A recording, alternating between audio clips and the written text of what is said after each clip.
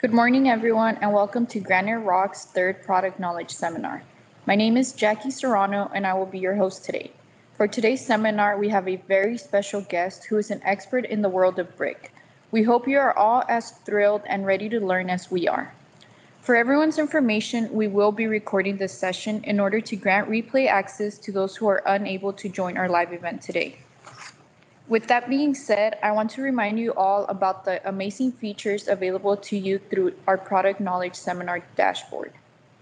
From the dashboard, you are able to replay all the past sessions at your convenience. You can take our surveys to help us improve, and in exchange for your feedback, score some free Graniterock gear. You can also access relevant documents that will enhance your professional development.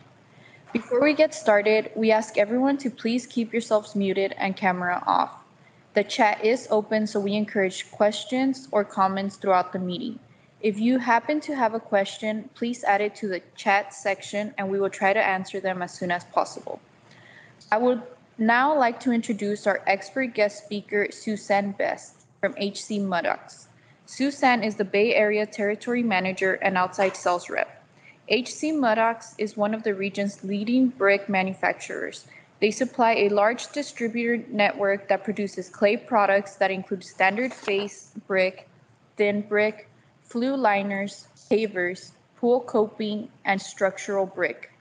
On the daily, HC Muddox assists architects, homeowners, and contractors in selecting the right product for the job. Whether it's thin brick, face brick, structural brick, or paving products that your project requires, HC Muddox is ready to assist you in your selection and guide you through the process of design and application. Suzanne, is there anything else you would like to add about yourself or the company? No, Jackie, I think you covered it really well. Okay, so then I'll hand it off to you so you can start with your presentation. Alrighty, thanks, Jackie. I am super excited to be here today and talk to you guys about something I am super passionate about, which is clay brick. And I'm going to pull up my presentation right now, share my screen, and then just check and make sure that we're good to go. Can you see that? Yep. Okay, perfect. On my beginning screen here, you guys can see two names, HC Muddox and Interstate Brick, and I represent products from both of these companies. We're both owned by the same parent company, which is Pacific Coast Building Products, and you may recognize the Basilite or the Pabco or Alcal logos there. Anytime you see a house logo, that means that we are owned by PCBP, which is a family-owned company for about the last 70 years. We actually have been around for longer than that, for 143 years. Not myself, but Harry Muddox founded this clay brick company way back in 1878, and he set up the plant in Sacramento right at that time. And then about 70 years ago, we moved to a newer location, kind of near Elk Grove. If you're ever in the area and you want to come take a plant tour, I can easily set that up for you. So HC Muddox, just a few facts, because both of our plants are really different. We do, like Jackie said, make face brick, thin, structural pavers, and fire brick. Our plant is pretty small in the world of bricks. Brick is meant to be made in volume, in tens of thousands or hundreds of thousands. Our plant is a little bit smaller, and every brick that we send out, someone actually touches it by hand.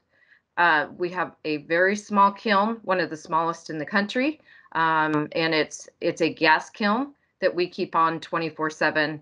Have a fireman there 24/7 because it's getting over 2,000 degrees at points. So our biggest market is in thin brick. As you know, in the state of California, there's more thin brick than full brick jobs, and so we accommodate that. we have a maximum length of 12 inches that we can make to. Our manufacturing equipment won't allow us to make anything that's bigger than that. We do custom orders all the time, and we also do custom colors, which is very unique in the brick industry now. So this is actually facts about Interstate. So Interstate, oops, nope, wrong slide. Anyway, Interstate is, I've got the wrong slide in here, my apologies, but Interstate Brick has been around about the same amount of time as HC Muddox. And you're probably wondering why I would need two different brick plants to buy from. Basically, what we like to sell out of the Interstate plant is things that we don't have at HC Muddox. So at our Interstate plant, we actually have some gray colors, which are very popular right now. And we also can make a brick that is 16 inches long. So we have a different capacity at that plant. The plant is huge. It has 4 different production lines. It has massive kilns. There's just a very high level of production. Really, no one touches the brick. It's all done by robotics. So just incredibly different production methods. So let's talk about thin brick first, because that is probably about 70% of what we sell. Not sure if you're aware, here in the state of California or in the West Coast in general, there was a size that was brought to the market to keep the East Coast brick suppliers out, and that's the 2.5 by 8, or otherwise called the standard thin brick. That's your first product there on the left. And then to the right here, that is our modular. And modular is a size that is known around the country. It courses out well with grout lines. So those would be the 2 most common sizes that you would probably be looking for, but we also do make Normans, jumbos, and some other sizes. So what you may see at the yards or on our price book is pretty much the full compilation of what we sell. And so don't be limited by what's in the yard. Always ask, because we do have a yard full of materials. So the one thing about thin brick is that corners are very critical to a project. And as you can see in the right-hand picture, that is a building that is actually done with thin brick. If you looked at it, you'd probably say, oh, well, that's full brick. But one of the things that makes this look like a full brick project is that they use corners. And corners are critical to wrapping the corners so that you don't have an edge that looks like there's 2 pieces there. Thin brick corners are about 3 times the cost of flats because they are saw cut by hand. So we literally have 4 saw cutters that are at our plant that are cutting thin brick corners all day long. They never stop.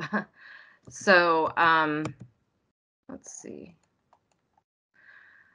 Here's just a picture of what I was just talking about. This is a thin brick job in downtown San Francisco. It's called the Eddie and Taylor Building. It's a building that is an affordable housing project. If you look in the upper left corner, for the most part, you will think that this is full brick, but those are actually corners that have been cut and wrapped around the corner to look like full brick. So that's what we're going for, is to give that full brick look with thin brick.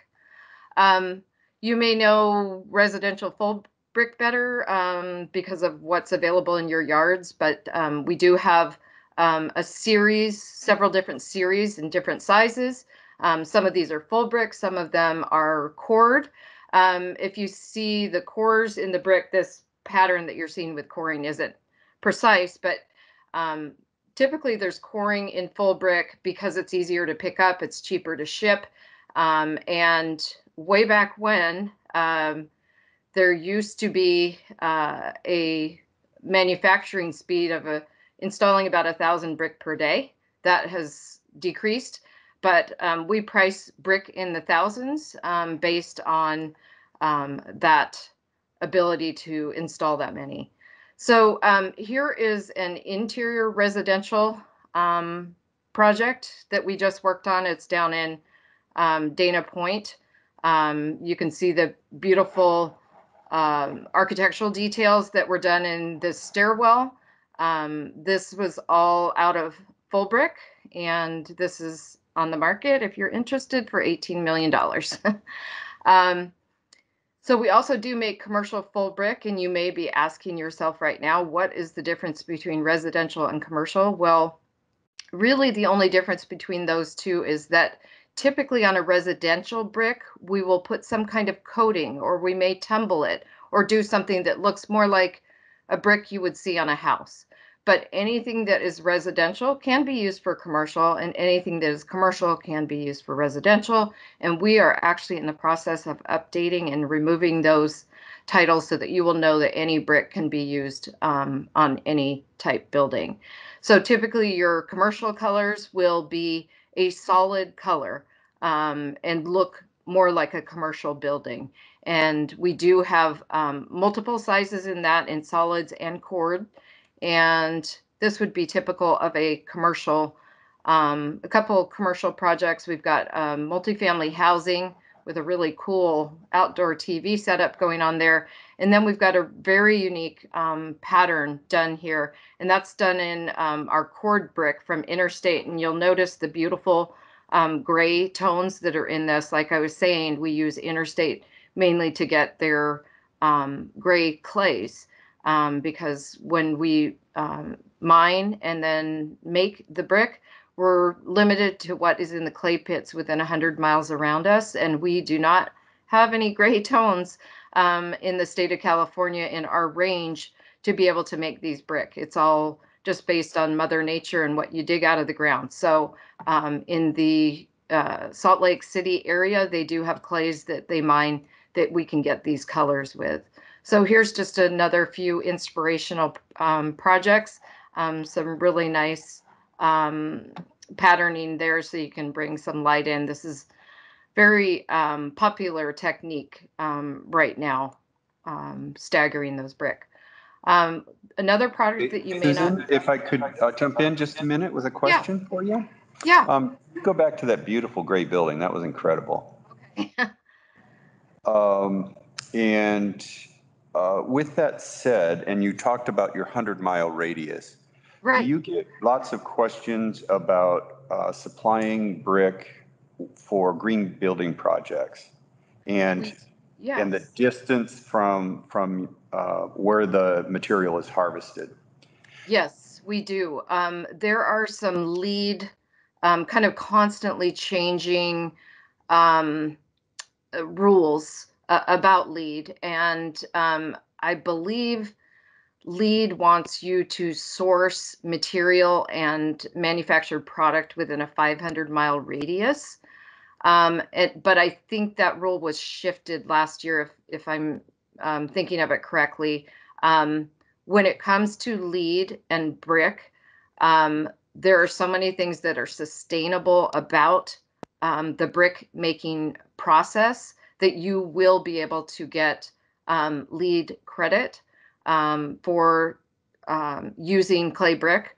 One of the things that is key to it is that we're literally just digging up clay and shale, and we're mixing it with water and a few other things that are made by Mother Nature, nothing that's not natural, and we're mixing that up and just firing it like a cake.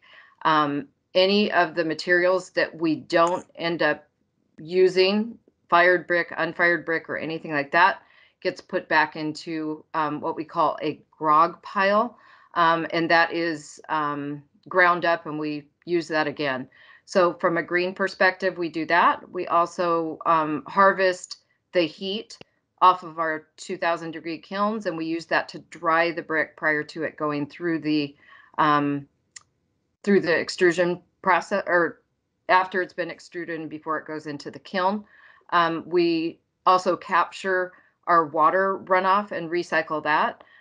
So there's multiple points where we are able to get you LEED credits on a project, but I'm going to have to look into the mileage, because I believe that 500-mile radius was changed last year.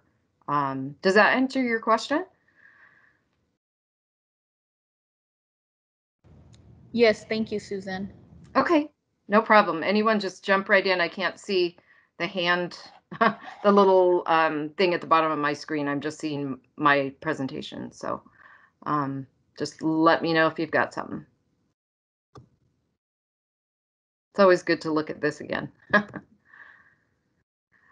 So let's talk about a little bit about structural brick. It may be something that you have not heard of. If you're looking at it and wondering, is that CMU? Actually, it's not CMU.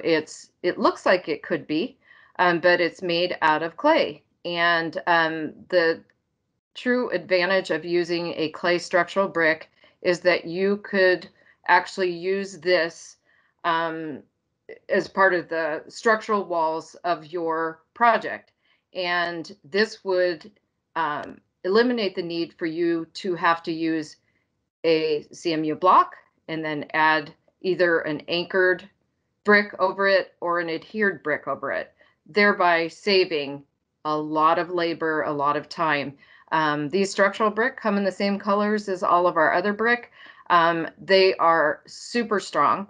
So these brick are able to handle heavy loads much more so than a CMU block. Their strength is in the 15,000+ PSI. And typically your CMU blocks will probably be in the 2,000 to 3,000 range.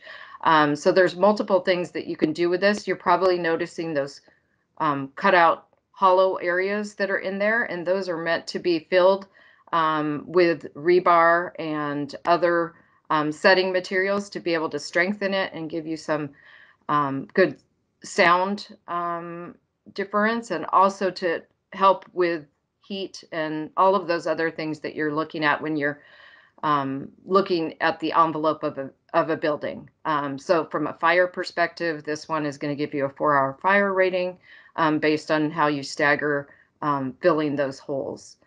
So structural brick is something that we make at HC Muddox up to 12 inches, and then we also make it up to 16 inches back in Utah.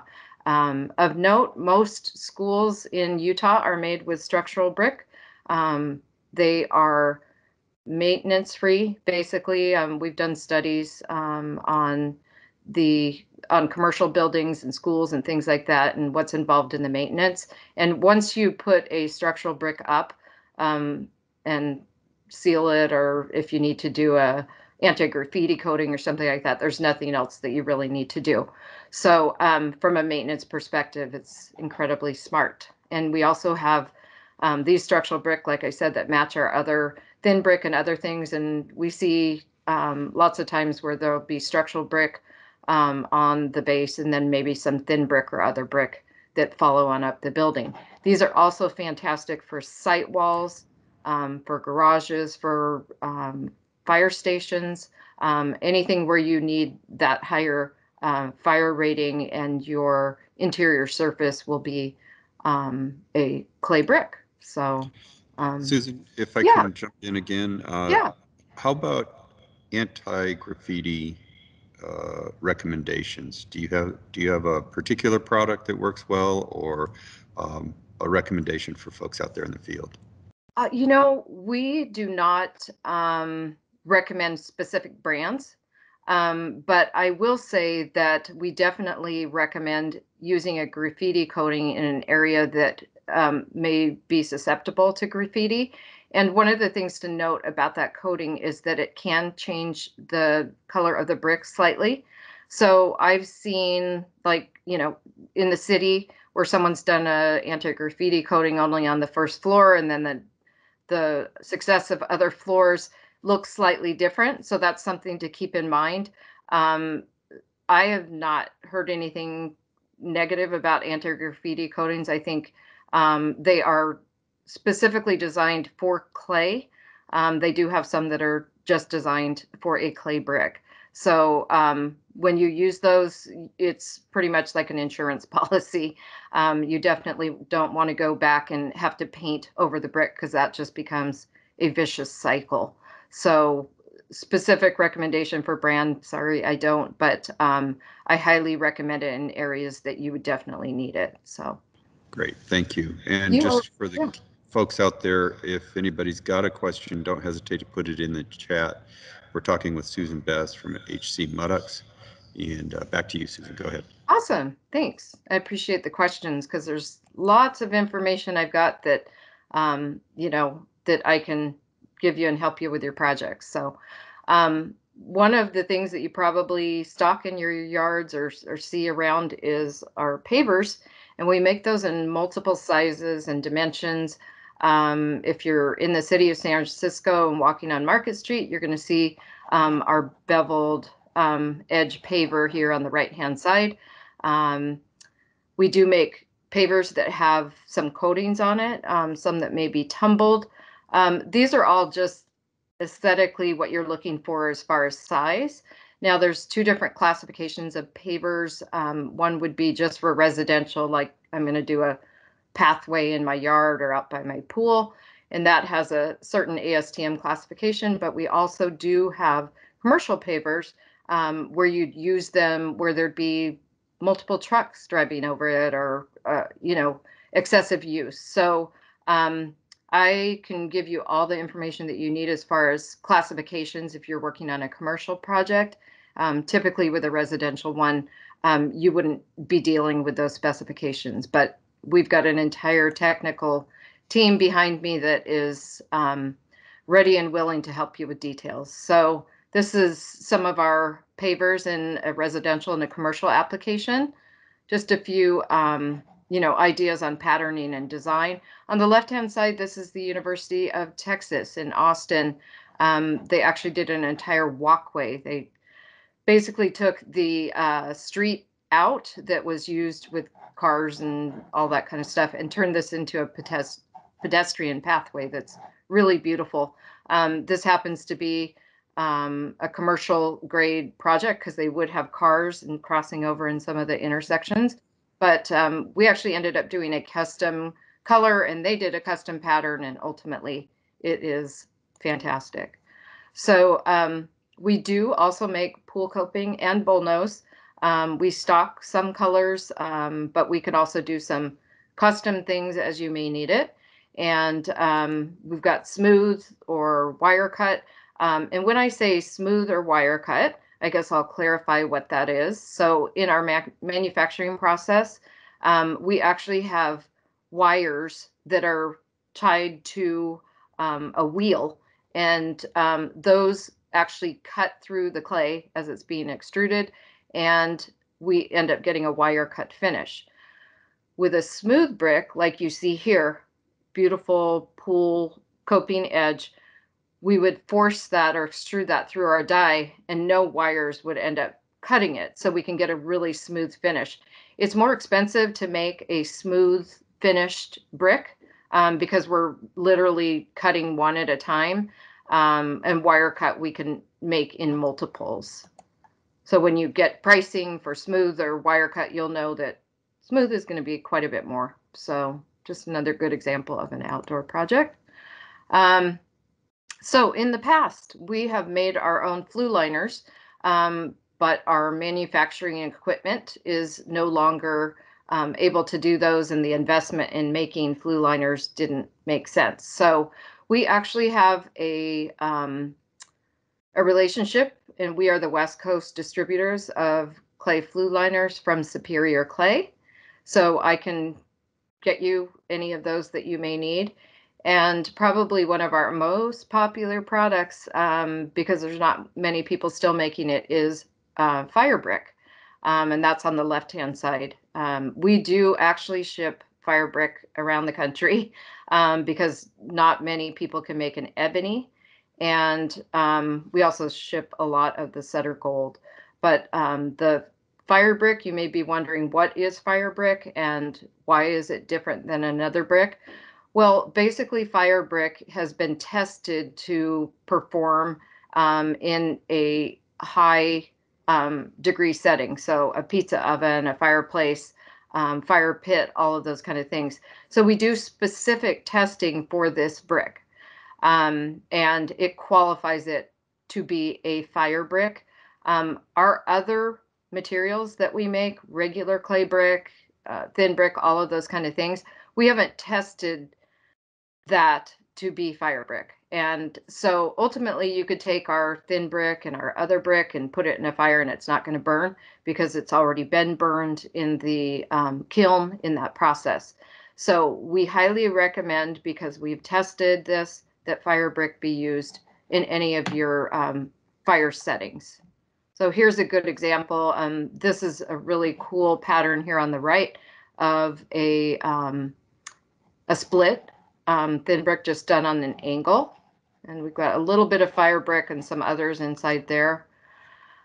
Super excited to announce that we have a new product. It's Roman, based on the old Roman size brick. Way back when, brick has been around for about 9,000 years. And guess we're trending now, coming back with the Roman size. And typically the Roman size is a narrower profile brick. And we've got that in 4 colors, and we're stocking it in our yard.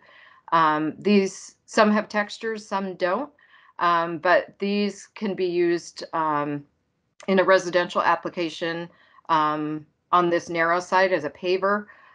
We have them cut down as flats and as corners. So in the highly narrow lineal world of products right now with thin stone and all of those kind of things, this is a product that may work for a project of yours.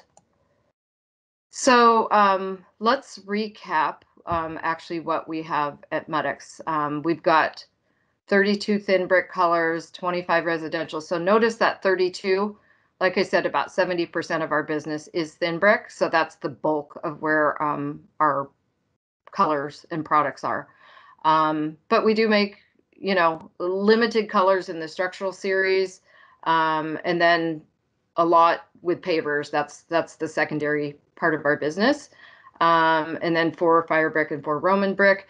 And as far as products, we do sell, to kind of touch back on products that you would put on a brick, we do represent EcoChem cleaning supplies, and they have an entire line of, I want to say, like 15 different products.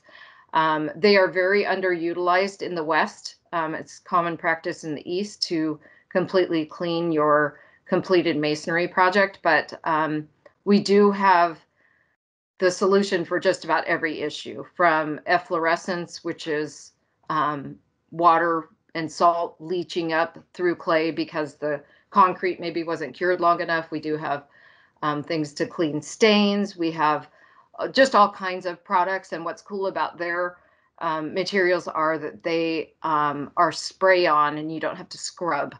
So that's a really great product line. They're very well respected in the clay masonry cleaning supply chain. We also do name brick. We can do those for, special projects that you may have. We sell mortar clay, pitching mound brick. Not sure if you're aware, under the pitching mound, that's green clay, so clay that hasn't been fired. And then we also have the install systems where they're liners and you just pop the brick into it and it's got its own custom spacer. It's kind of a like I've never laid brick before solution where you can easily put up a brick wall pretty quickly. We've got systems for exterior that have a metal backing to them that will give you a fire rating. And then we also have kind of a sticky system that is a plastic liner, and you can pop those in for mainly for residential. So another thing that we do here at HC Muddox is that we can do custom blends. You'll notice on the left-hand side there that there's a super cool striping that they did on this student housing, I believe. So I think a lot of what you can do with brick is your imagination with designs and patterns. This project on the right is, we are working with a landscape architect on getting a blend together for the LinkedIn building that's going in right now. So we definitely are able to customize and do very specific things for you because we are a boutique plant and we can kind of turn on a dime. It's a small group of people. Another thing that we can do is custom shapes. Here we had an architect who's working on a historic renovation, and we got the drawing and sent that drawing to our steel fabricators, and they made that exact shape that they wanted. Takes time and money to do it, but there you see on the right-hand side that shape coming out of the production line. So that's the shape in the green stage, and it's heading on down the line to be stacked and then put into the drying room and then the kiln. You might be wondering how long it takes to make a brick. And from the time that we start to make it, just like as if you're setting up to make a cake and get all your ingredients together and mix it and put it through the oven and everything, it's a 2-week process. So we don't turn things around quickly. We're kind of, old school. Things are done pretty much the way they were thousands of years ago, just, with a few updates. But it is a long process. It's not a speedy, fast return type product, but it will be around forever. Basically, we have a 50-year lifetime on it, but there's, Great Wall of China is still standing, and it's clay brick. So I've got a question here from the group, and again, everybody, if you've got a question out there, please put it in chat. Are there limitations to the custom shapes that you were just talking about? There are. It would have to fit within a 12 by 8 shoebox. So because our manufacturing equipment only manufactures up to 12 inches, it would have to fit into that. And then the thickness, we likely could not go over a thickness of 6 to 8 inches because it would be difficult to dry that clay in an even fashion and not have it crack. Wet clay is very dense. And even if you touch on the right-hand side, if you touch those green, what we call green because they're not fired yet, you can hardly push into it. It's just incredibly dense. So trying to dry a big piece of that size is very tricky. You have to control the drying process and make sure that you're not getting cracking. So there's lots of scientific formulations and experience that goes into being able to properly dry a piece like that. But we have got literally a shapes library of probably like 300 different shapes that we've done over the years since we've been around for a very long time. And we have what we call the boneyard that just has kind of the leftovers from projects, and it's just incredible radius shapes, some cool caps and molding and all of those kind of things. So we can use those existing pieces out of our library to be able to make new things, or we can custom design something. Thanks. The boneyard sounds fascinating. It would be fun to get in there and just kind of look around. It is. I absolutely love going out there. So we have multiple acres, like I said, just near Elk Grove, and we have golf carts, of course, because it's a huge property. And you kind of get in the golf cart and you scoot around. The boneyard's in the dirt area, and all of the product that's for sale is on the paved area. So you just kind of get going out there, not on a super wet day because it gets pretty rutted, but it's literally leftovers from multiple projects that have been done in the last 70 years. So it's kind of a history of what's gone up in Sacramento and San Francisco and Oakland and all those big cities that are doing historic renovation. And we actually just finished a project at the corner. It's at 2000 Bryant in San Francisco. And if you are in the city and take a look at that one, that is actually our thin brick. And then there's some full brick that we had an artist from Denmark that ended up carving some of the brick. And it's got some beautiful curves and shapes to it. And it looks like when you walk by it, it's kind of like the boneyard, but when you walk by it, you think it's probably over 100 years old because of the shapes and the beauty of it. We've been able to work with some really fun people. The guy that did our brick carving actually did the mitt at AT&T Park. Okay. And we did AT&T Park. HC Muddox brick is all over that, and thin brick and full brick. So kind of a little collaboration there. Eden, I see your hand up. If you want to unmute, go ahead, give it a try and ask your question. That was an accident. I'll put the hand down. It's fascinating. Well, I guess my question, I did have one in mind, but it's probably better if we got serious on a project and to call in to somebody else. But yeah, on those custom bricks, I mean, could you say, is this like a cost-wise, is this like a, double or a 10x range of what you would normally be selling, or is that better question for? Yeah, it depends on the quantity that you're making. Brick mainly makes sense in quantity. So if you have, let's say, 5,000, or you have 100,000 of these special shapes, 100,000 wouldn't be a crazy amount price-wise per brick. But if you do 5,000, then yes, it would be nuts. So the die that you're looking at in that picture, that costs about $7,000, and it takes about 12 weeks for us to get it from the time we submit the drawing. So we have to calculate that into the cost. And then other than that, that's your biggest cost is getting the die. And then quantity wise, it takes us about 2 to 4 hours to change out a color or a shape. And so we have to consider that downtime in the cost. So if you're getting a super small order, there's an initial cost just because the machines are down for that amount of time. So I would say if you have a large quantity of it, you're not going to be paying an excessive amount. It's not going to be a crazy amount. But typically, on the other side of that, shapes are only a small part of a project. And so more than likely it is going to be 1,000 pieces or 2,000 pieces or whatever. So, but I would love to talk to you about shapes. It's just fascinating. We also do make specialty angles for thin brick. So working on a project right now at 250 California Street in San Francisco. It's actually this brick that you see on the bottom.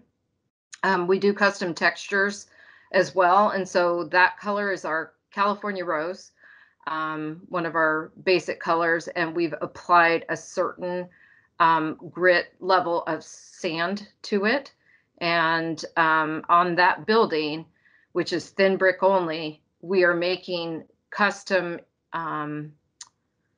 corners in different angles for them. So that's a very costly upgrade as well, to do those custom angles, particularly if it's a smooth finish. If it's a wire cut finish, we can wire cut it and then add the sand to it. But we've got so many different ways to manipulate a brick and get you something really cool. It just does amp up the price a little bit. So. Great. Go on. Thank you. Yeah, and I can get you my information, or they can get you the information, and we'd love to talk more about it and maybe get you out to the plant. So we're not just sitting around at HC Muddox. Over the COVID kind of craziness, a team of us is working on research and development for new products. And what you see in the upper left-hand corner is a 24-inch brick that we're looking at doing. It's a full brick, but we're testing it in different colors and textures and experimenting with things. On the lower left-hand side, we're actually working on a series right now because we don't manufacture gray brick here in California because of our clays. So we're working with a clay coat, which is actually a clay slurry that we're putting over the top of our just standard color brick, and then we're firing it and testing the cleaning and all of those things right now on it. And that line is going to be launching pretty soon. So I'm super excited about that. On the right-hand side, we're constantly manipulating our clays because we have to be within certain absorptions. based on ASTM. So our lighter clays on the left-hand side, typically a whiter clay has more sand in it and tends to be more brittle and shrinks. And there's all kind of issues with lighter sands. That's why you don't see a bright white brick. Like everyone wants a bright white brick, but you have to paint it white to get that. So our clay pit that we've been working and digging from for about over 30 years is getting more sand at the point that we're digging right now. So we're trying to adjust our absorptions and materials that we're putting into the lighter colors so that we can meet the ASTMs for the commercial standards that are out there. So really cool research and development going on. We have lots of different textures that we can make a brick in. Our standard is going to be the wire cut and smooth. These two are the ones that we would typically crank out and have, you know, most of our products in the yard. However, we do make sanded, like you saw the custom sanded one from 250 California. We roll brick when it comes down the production line after it's been cut and made into a green brick. We have a roller that we roll it down to give it that old world traditional look. We can tumble it when it's green and it kind of dents up, or we can tumble it here when it's dry and you see these chips and it just kind of softens the edges or the corners. Lots of other textures that we can do. These all, you know, would be an upcharge, but we have the capability to do some of the textures that you may see on buildings, you know, in the bigger cities from years ago. So some really amazing things. We are affiliated with Gladding McBean. That's one of our sister companies. And that is one of the 2 terracotta manufacturing plants in the country. There's one in Boston and then one in Lincoln, California. So it's about 45 minutes from our plant. It's literally a history museum sitting there, and they're still manufacturing. But we collaborate with them on textures and colors and coatings and all of those kind of things that they do. If you do come to Sacramento, we can also get you into the Lincoln plant. It's really cool. If you can't get to the Lincoln plant and do the Gladding McBean tour, there is a online a news station. I think PBS came in and did a video and kind of walks you through it. It's just really interesting.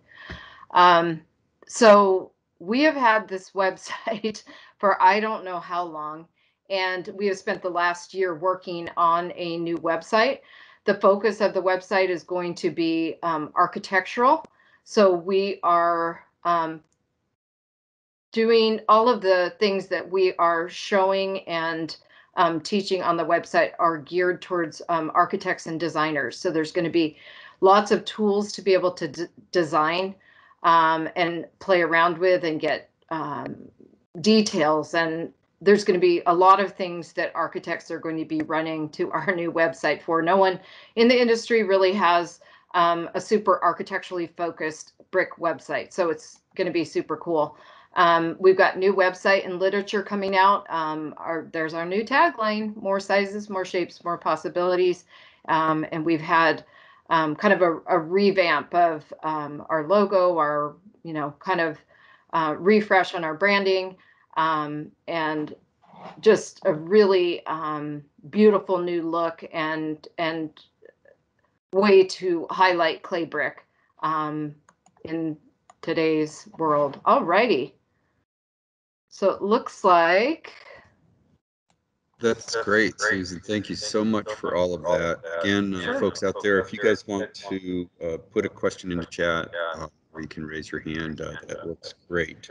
I'd like to say, Susan, that that UT project, that's my alma mater, and it brought me back to Austin wonderfully, and gave my heart a thrill.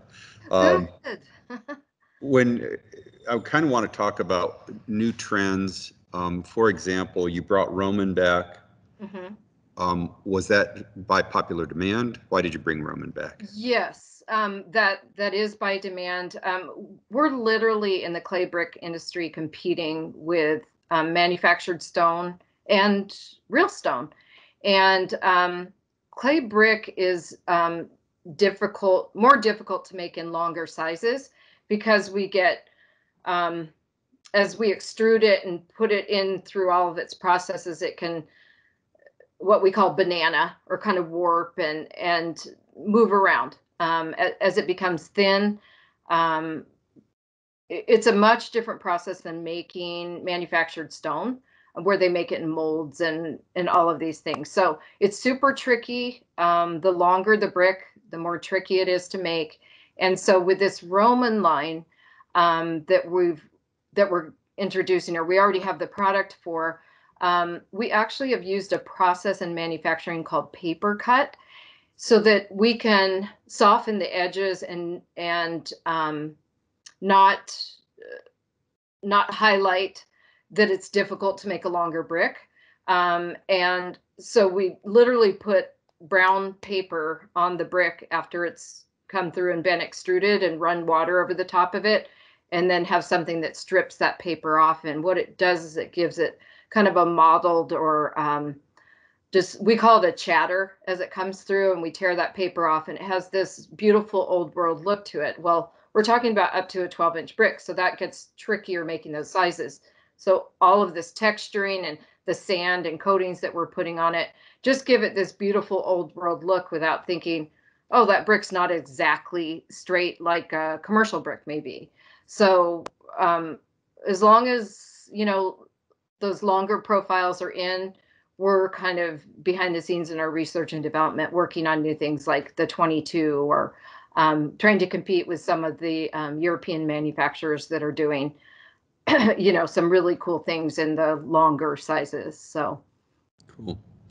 And what are the emerging trends? What do you see that's kind of cutting edge? What are you seeing a demand for? You know, the cutting edge things, my background is I'm an interior designer, so I'm kind of a nerd designer, and then you throw in clay and it gets really nerdy. But the things that we're seeing, of course, are the lineal things, but we're also seeing trending. I think there's a slow kind of drop off of the grays, whites, and blacks. Those will always be around, but we're kind of making the loop right now into back into the tans and the natural colors. I know some of the glaze, the tile glazed manufacturers kind of lead the trends. And so they're all going to these really natural hues and tones. So we are limited by the clay that we dig out of the ground, and by our research and development and making colors. But we're in the lab working on some of those tans that I believe are re-emerging as we leave, you know, the gray and blacks and stuff. It's a very typical cycle. It's a design cycle where things come and go, and, you know, stuff in the 70s is in the 90s. It's that design cycle. From a color perspective, the clay coats that I showed you, there's really, I think, going to be a high demand for coated products and not necessarily glazed. So glazing, you can get matte sheens and shiny coats on glazing, but I think that there's a trending across the world with these coated products with natural materials. So we're literally taking the clay brick and putting powdered clay on top of it, and we're firing it. So that may be an emergence back to very traditional brick making. But I think color palette is the most difficult thing with brick, because each of us are limited by our clay pits. So I think as a solution to that, we're creating things that will fill in and meet the design demand. So I haven't seen anything in shapes yet. I know brick block has been kind of trending for the last 5 years or so. But in shapes, I haven't seen anything in the brick world that's changing. Yeah, the ebony, I assume it's the inside of a pizza oven. That ebony fire brick was Yes, it is. beautiful Oh, piece. yeah. And speaking to one of my passions, aside from the University of Texas, also the world of pizza. Talk about your favorite projects or the most astounding projects. Again, another passion of mine is baseball, and I love AT&T Park, or whatever we call it now. And so that's got to be a highlight for you guys. What are some of the other projects that you think are just spectacular? I think well, I'm working on something right now that I have not seen done in the city of San Francisco. It's a project at 555 Larkin in downtown San Francisco. We just finished making the material for it. These types of projects are in the works for many, many years. This one is a culmination of probably, on the design side, 3 to 5 years. But the architects that I'm working with have designed the most unique wave or curved wall system, and they've built a backing on it, and this thin brick is sticking over the top of it, and it kind of just waves around. It's going to be really, really unique. I think it's an affordable housing project. That one coming up is pretty cool. Super excited for that to literally get off the ground. There's a really neat project in downtown San Francisco that's called Eddie and Taylor. And it is a very happy building. It's a 4-color blend. It's got some really great design details to it. It's just super unique. It's the same architect that's doing the Larkin project. I'm trying to think of, we've done some historic renovation projects that are really cool. It's, they'll take a piece of brick off a building and say, can you duplicate this and make us 25 of them or whatever. But to be able to be part of a renovation where they're, preserving a building that's been there for over 100 years is just super nerdy and exciting for me. That they're not kind of tearing it down. But as you go throughout the city, you will see multiple examples of our brick because we're so close to Sacramento. But the city of Sacramento literally has project upon project because the brick was made and just, hauled over to the job site. There's one other I'm trying to think of. I just lost it, but yeah, it's a culmination of what I love is in Oakland and San Francisco of old brick and the new brick kind of coming in. And it's always very exciting when a clay brick project is built because there's so many other materials now. And when I see a clay brick project go up, I think, okay, ours is going to be around for a really long time, and maybe that other one's not going to be around. So I just think when you build with clay brick, you're adding to the history, and it's longevity that you're looking for if you're using clay. I'll have to think of some other really cool projects that we've worked on. Oh, I know another one. So we work with Frank Geary. He is obsessed with our brick. He has his offices down in Southern California, and we've worked on multiple buildings with him. And more recently, we had a collaboration where we custom designed a brick for him. And there's a huge, 14,000 square foot house or something going in Atherton. And it's kind of like, spaceship type building that he does. But we've collaborated with him on residential, on commercial, and more recently, a town over in southern France is building a museum, and they literally ordered HC Muddox brick, and we shipped it to Paris, loads and loads and loads of it. So I'm super excited to see that building. Yeah, did you get to go on that sales call? Was that your? No one has gone on it yet, but I've been following. The grand opening of the building is in June, and at some point I will go see it. I just can't get over the fact that we're in several different countries, but to be right outside of Paris is pretty exciting. So Very cool. Well, you've been great. I thank you so much. Very, very educational. And I'm gonna hand it back to Jackie. Perfect. And thanks again, Susan. Thank you. Appreciate it. Thank you, Susan. I want to thank you all for joining us today. We appreciate your participation and hope it was of your liking. Please do not forget to take this session survey. Like I previously mentioned, it can be accessed through your product knowledge seminar dashboard. We also hope to see you all here next week, Thursday, May 6th, to further expand your knowledge on porcelain pavers. Our guest speaker will be Teresa Martin from MSI Hardscapes, same time as today, 10 a.m. to 11 a.m.